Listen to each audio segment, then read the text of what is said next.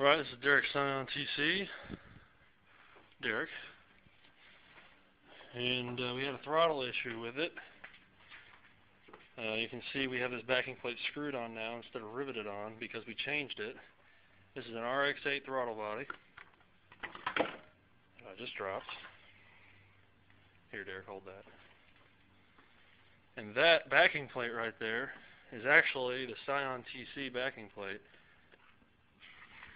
As you can see. Oh, no, it's all good. Yeah, it's fine. Anyway, this is the Rx-8 backing plate, and for some reason, it wasn't getting any power to the motor. And, you know, obviously you can't crack these things open and look. So we took the Scion TC backing plate off as a last resort and bolted it to the throttle body, and surprisingly it works.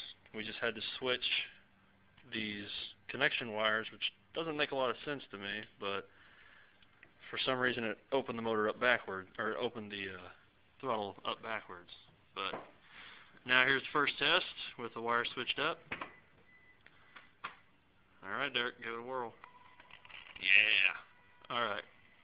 Full throttle real quick. Off. Roll it on slow. Alright, quarter throttle.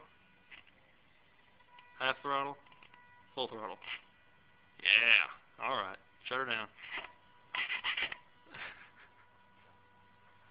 Shut it down. Cool. There you go. Alright, let's get started recording. Alright, this is Derek Scion TC. First start up after the throttle body issues fixed. Let's see how it does.